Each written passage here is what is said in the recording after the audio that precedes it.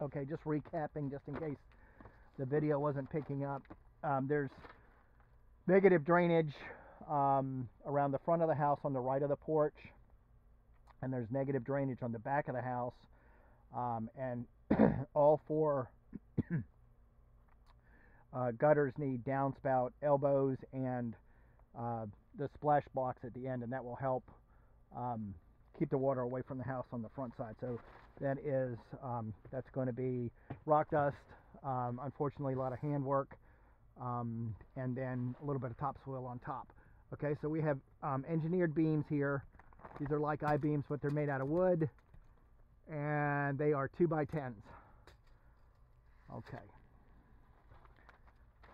And there's a bunch of stuff in the crawl space that's going to have to be removed. We will take care of that. In the inspection report, they were talking about mold and fungal growth. The way to take care of that is to remove the insulation,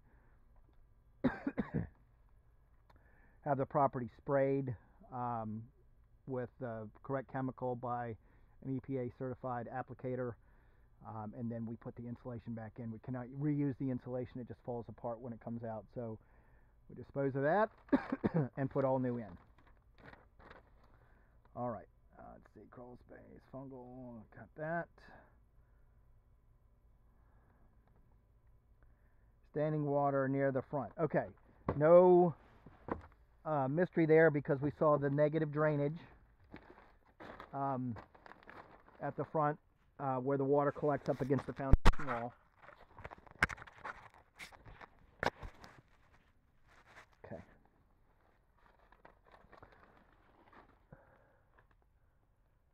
All right. So you can see right here where water is coming in at the porch. We see that in a lot of houses.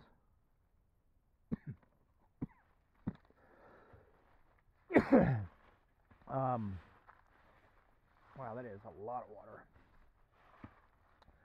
Something else that was called out on the inspection report too. This is a brace. I guess they had a squeak or a sag in the floor, something like that, but this is just a 2x4. It's just tacked to the floor below, and then it makes contact with the ground down here. So that is not, and it's on top of a plumbing pipe on top of that. So that is really a bad idea. The proper way to get rid of this squeak, if there is a squeak, if that's what they're trying to do, is to take a piece and go across here with a piece of wood, not to the ground. Okay, so you can see water standing here. Wow, that's a lot. And you can see where it's trickling in right there. It's trickling in from, it appears that it's trickling in from the pipe that's leaking, the spigot outside.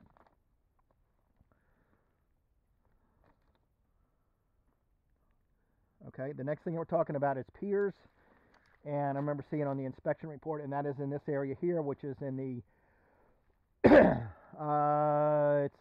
it's about a third of the way to the left of the porch. Well, halfway between the porch and the left side of the house, and about halfway back from the center beam to the rear foundation wall. So I'm just going to crawl over there and look at that. And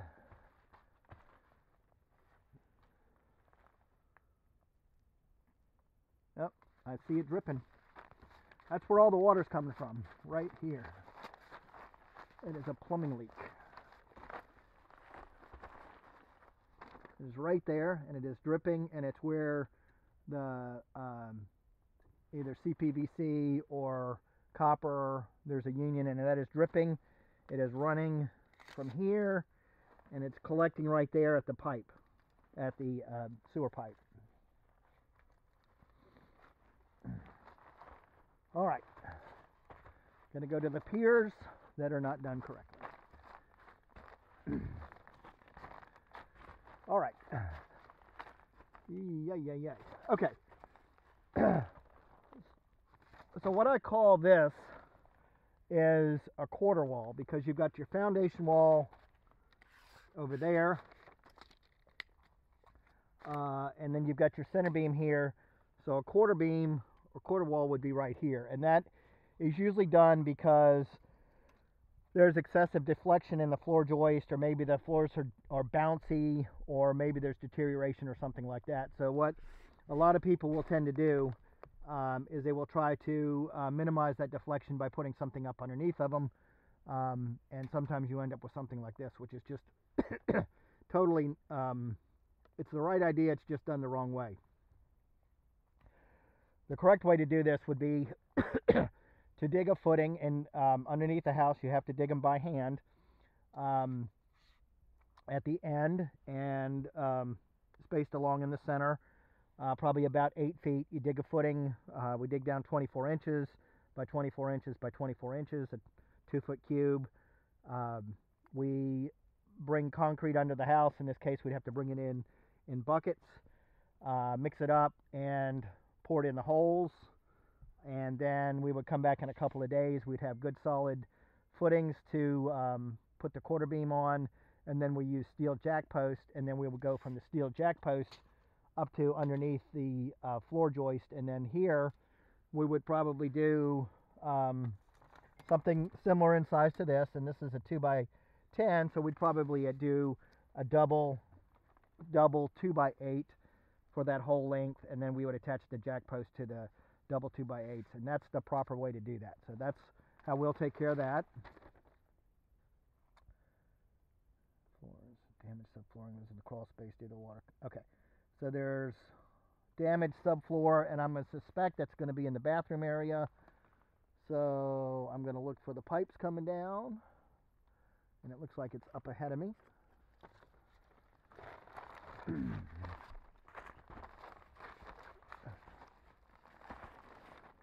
That quarter beam is about, it's about half, it's about half the length of the house. Okay, and now I'm going to look for the rotten subfloor.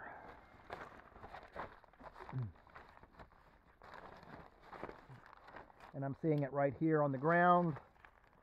I'm just going to pull the insulation back. That's a dryer vent. There's hot and cold something going on there. Let's see what we got, if this is it. It doesn't look bad there at all. All right. Ah, here it is. Okay. Okay, so what we have here, this is probably underneath the bathtub, I'm going to guess. This looks like the bottom side of a bathtub. And this is a long-term leak, probably a slow long-term leak. And it still looks like it might be active now, because this does look, it's just falling apart and it is wet. So something is leaking in this wall right here, or in these pipes. So I can see where it's been patched. So thing to do is to get rid of all this plumbing from here up. Put all new in, so we don't have to worry about it not so that we don't have to worry about it leaking in the future.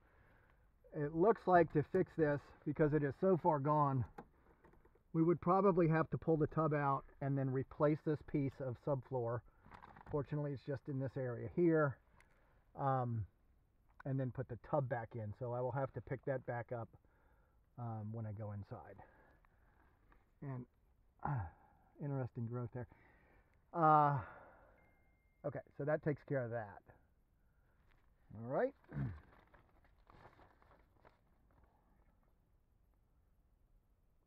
Okay, and okay, so there's a an engineered floor joist that was cut by when they installed the pipe. That is very common because plumbers don't care. So I'm going to see if I can find that and see how much of a trick it would be. Okay, that's right here.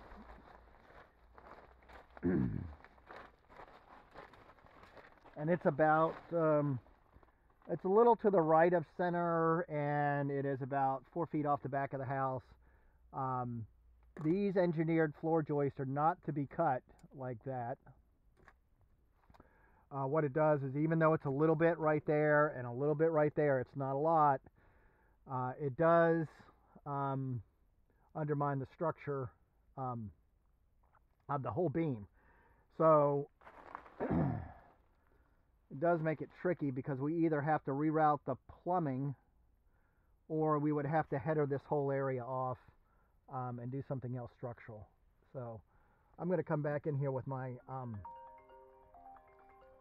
screwdriver and just do some poking around to see if there is some discoloration here in this subfloor, to see if it needs to be replaced or if it's okay.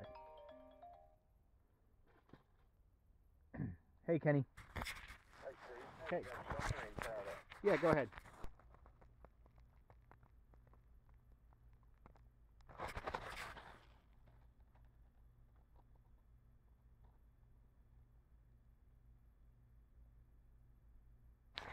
Okay, I'm continuing back, and I'm going to grab my screwdriver, and I'm going to look under here, kind of poke around. This does look like it's a little discolored, but I don't feel like, from what I can see right here, I don't think there's any structural loss in this particular area, other than the beam is cut. And it's not cut really bad, but because it's an I-beam, you're not supposed to cut it at all. Wow, they completely didn't have to do that, too. Dang it. Okay, all right, let's see what's next. Roof structure, plumbing, shower fixture, plumbing, in the pan below the air handler. That's not here, that's in the attic. Insulation. Okay, all right. Okay, I'm just going to go grab a screwdriver, come back here. Looks like there was some prior repairs done here. Man.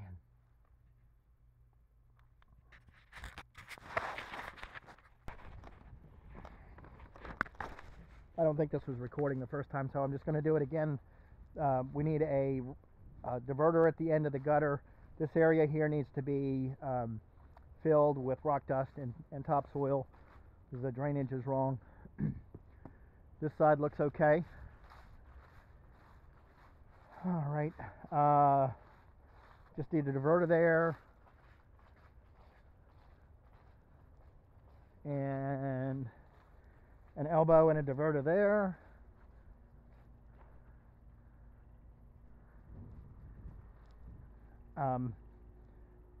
Rock dust and topsoil back here a little bit. When I go back, I'm going to check underneath the back door. And elbow and diverter there.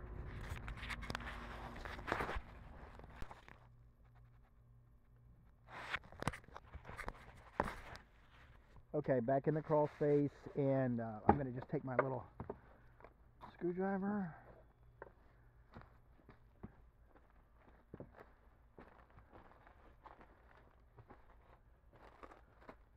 You can see where there's been a lot of plumbing repairs here.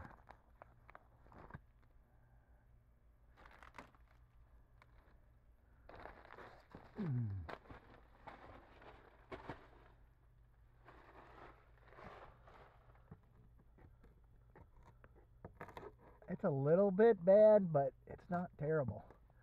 I think what I would do here is bridge in a piece underneath.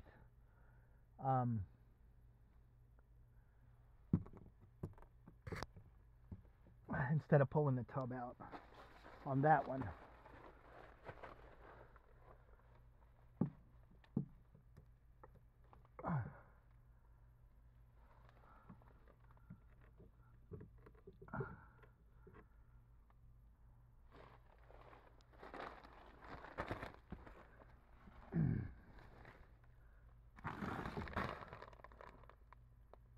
Okay.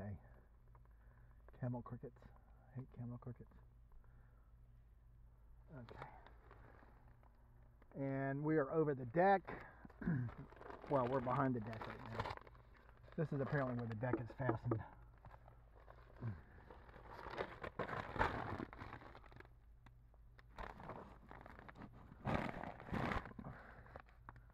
Interesting way of doing it. Okay. I don't see anything rotten right there. I don't see any staining on the sill plate. No. A little staining right here.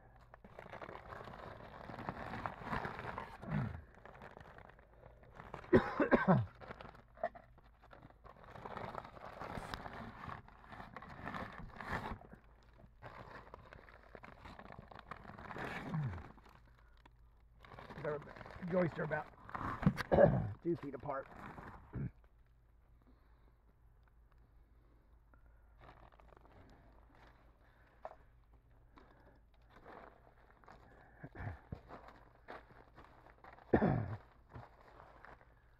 Okay, here's some subfloor. Definitely. So this is the subfloor.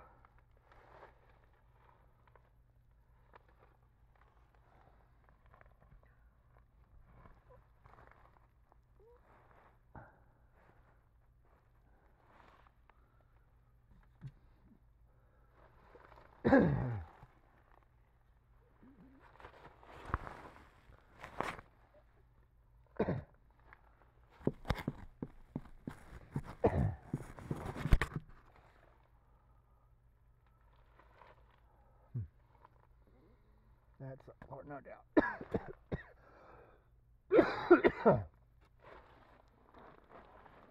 And that's the subfloor beside the tub, not the subfloor under the tub.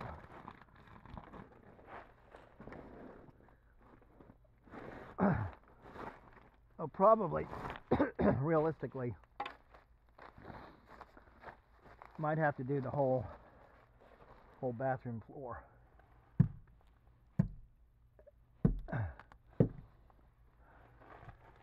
And there's no question there. Okay, but that one, and then the one beside.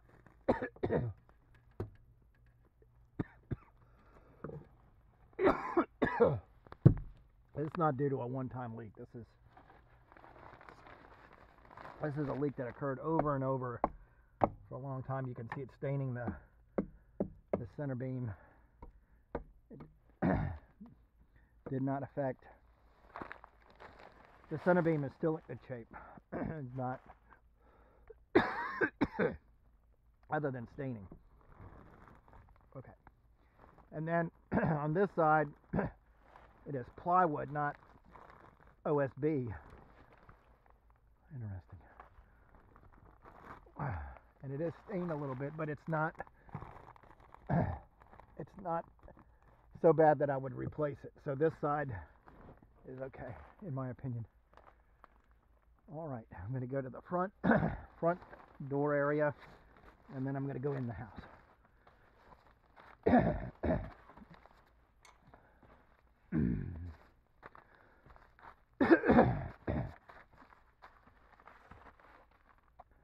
All right, front door area, you can see where water is coming in down the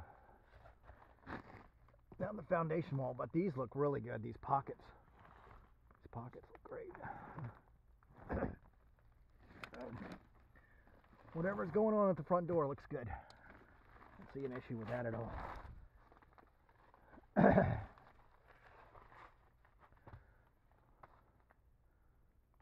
Okay, good.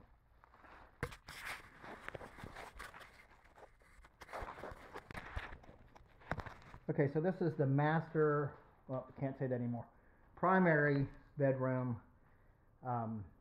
closet. And the floor that's weak is weak in here. You can, kind of crunches. The bathroom floor I think is okay. That the floor covering is not pretty, but I think what I'm going to recommend we do here is pull the carpet up gingerly so we don't ruin it. Roll it back, fix the floor, put the carpet right back down. Then this is the second bath, which the floor feels great in here. I didn't see any rot. There's a little tiny bit here, but I don't think it's enough to warrant the expense of pulling that tub out. I would say we should put an access panel right there, and we should put an access panel right there too, so we have plumbing access to both tubs. Then we can fix those, fix all the plumbing issues easily.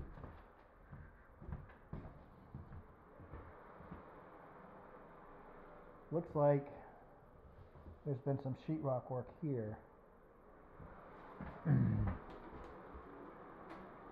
Okay, so this needs work here. That's not adjusted right.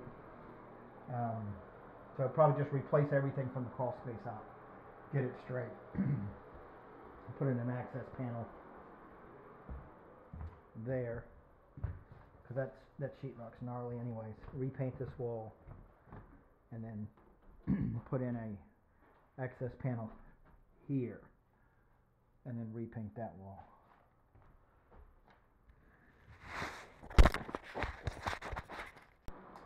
Alright, so pull this bathroom floor out, check to make sure there's no problem with the subfloor, and then put new laminate in. And we can just cut a threshold right here, do everything new, and we can reseat the toilets and everything at the same time. Inspection report said that there was water detected around the base of this toilet. However,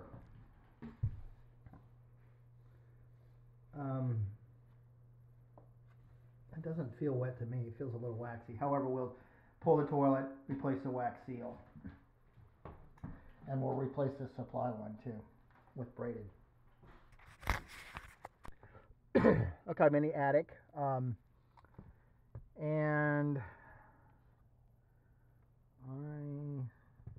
it's limited ventilation in the attic because there's no ridge vent.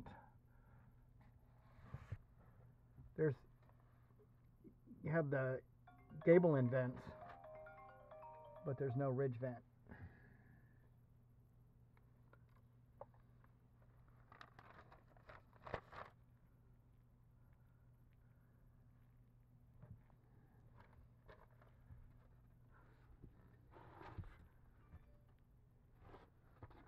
Okay, and I'm around the HVAC unit right now.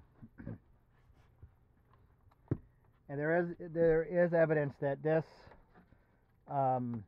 drain line is not working correctly because water was in the pan. A lot of water has been in the pan over a long period of time.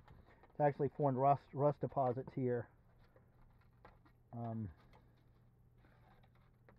And the drain line comes down like this, goes like this. If this doesn't work right, it goes into the pan. And then the pan should have its own drain line, but in all likelihood this one is stopped up, and there should be another drain line for this. As bad as this pan looks, we might want to just replace the pan.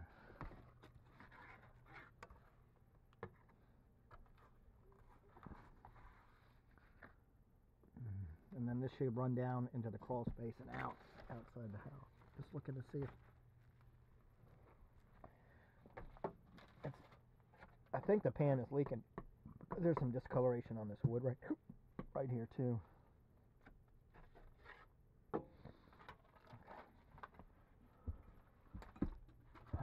It's catwalk. Okay, and here's the drain line for the pan itself is right here. And if the main line gets clogged up, the water goes in here and it drains out here. It's supposed to be independent. So I think we need an HVAC guy to unplug the main line, the main drain line, and because there's been so much water in here over such a long period of time, because there's so much rust, go ahead and replace that pan as well.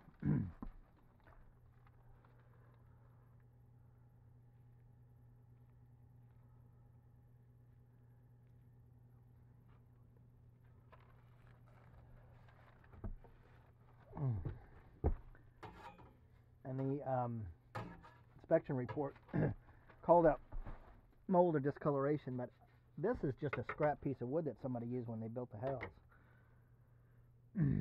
There's a little bit there.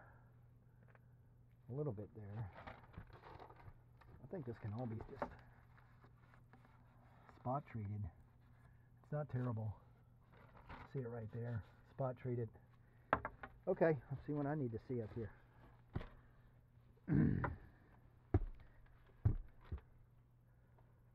And to keep it from coming back, a ridge vent and or a power gable end vent.